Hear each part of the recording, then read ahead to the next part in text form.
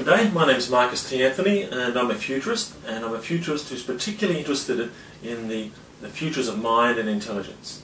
And one aspect of that is the intuitive intelligence that we all have. Most people realize that they have an intuitive intelligence, but they don't necessarily know how to use it or how to apply it. So I'm going to teach you a particular way of using intuition today, one that you can use in your own life. And this is a particularly powerful way of reinforcing the intuitive intelligence in your body, because it requires you to listen or to take note of your guidance or your intuition and then apply it and use it. When you use it, that's when you'll get the best results. That's when you'll start to really be able to get a hold of this natural intelligence and develop it. So the particular process I'm going to show you today is called the wisdom cycle. The wisdom cycle. Now, I call it the wisdom cycle because as you use it, your natural intuition develops, and that includes being able to align your life with your spiritual guidance. And if you're not particularly spiritually minded, you might like to think of it as your deeper knowing or deeper psyche. I definitely think of it as a spiritual thing though. So, what is the first step in this process? Well, the first thing is to ask a question that's really important to you. And up here we can see the question, or we can see the symbol for a question. And then what we need to do is check the energy.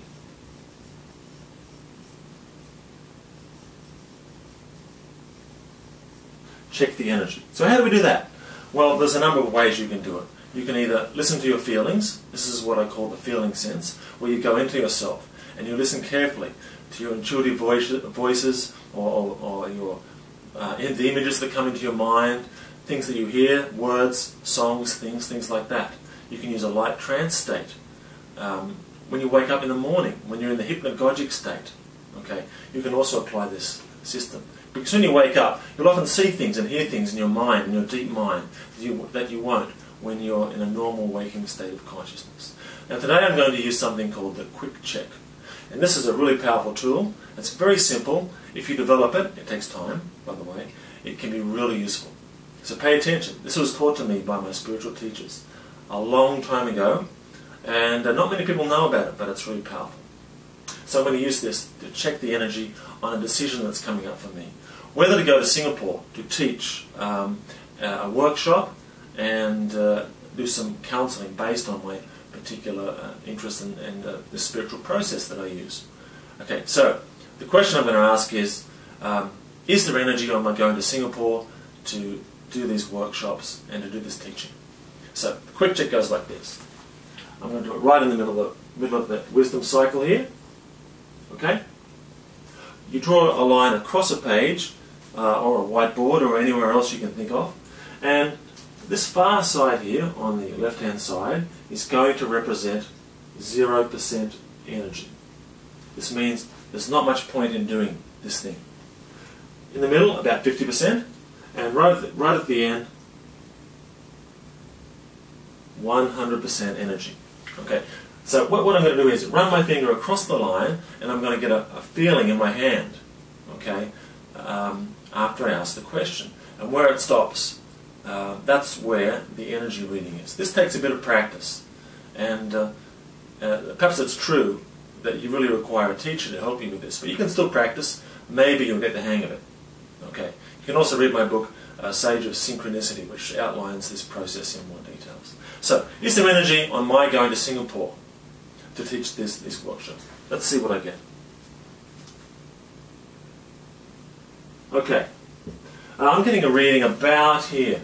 Okay, so this might be about 20%. That's a low reading. So this is telling me there's not much energy on my going to Singapore.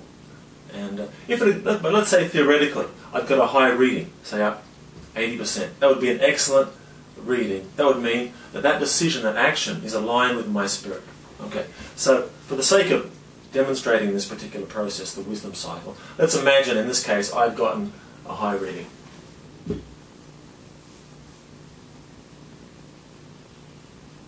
Okay, after you've checked the energy, the second thing you need to do is to take action. Okay?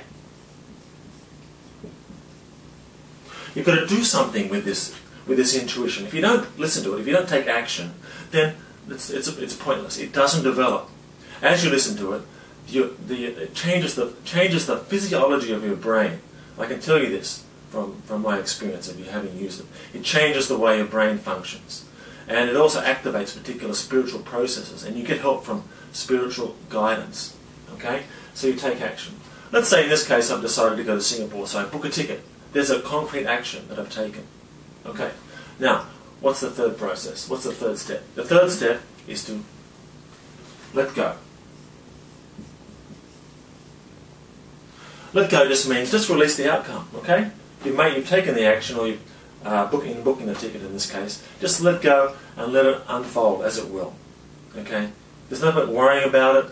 And if you worry about it too much, if you get too attached to it, then you start to activate your own issues, your own ego comes into play. Okay? You can't be relaxed, you can't be present, which is really important for keeping your eye on your intuition. Okay? So, third step is letting go. And then we need to move on. Okay? Now the fourth step is simply to observe. Observe the result that you get. So I go to Singapore, I do the workshop, I do the talking. Did it go well? Yes, no, why? Why not? And this is where you get to evaluate, to come into a closer understanding of what you did right and wrong. Okay? Now observe doesn't mean you have an emotional reaction. Observe means you're still detached. You don't say, oh my God, I'm hopeless, look what I did, I can't do it right, I give up.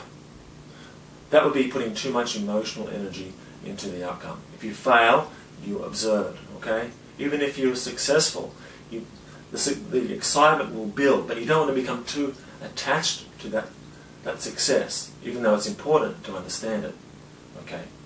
There's a distinction between getting excited or following your excitement and getting overly attached at the level of ego to what you're trying to do, or what you've done. We don't want to get too ego-centered. Okay, and we move up to the next level, okay, or the next step of the process. And this is to listen to your guidance, okay? So, also involves evaluate, forgive my spelling, and to listen to your guidance. Again, we're continuing the process of trying to understand what's right and what's wrong. Guidance, though, means listening to spirit, okay, or listening to your intuition, okay, making sure that you're continuing to engage in that intelligence as you move through the process. It's really important, okay. You're still using the intuitive mind. You can use your intellect and analytical mind as well, no problem. But make sure you listen to your feelings and use some of these particular processes, intuitive processes, as you go along. Okay, and what's the last step in the process? Well, the last step is to learn and integrate. Okay, so integration is basically a subconscious process. It's what happens deep within your mind.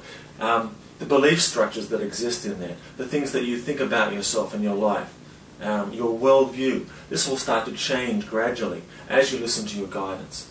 So you've had the courage to follow your intuition, to go to Singapore, or I have in this case theoretically, to go to Singapore. And my spirit will grow slightly. My belief structures, my doubt will start to disappear or to reduce. And my belief in myself and my spirit will strengthen. This is the integration process, okay? You can't really control this. All you can do is follow the guidance, and this happens as you relax into the process. Okay, it's unconscious, basically. You can learn, though, also at the conscious level, because you reflect and analyze, okay?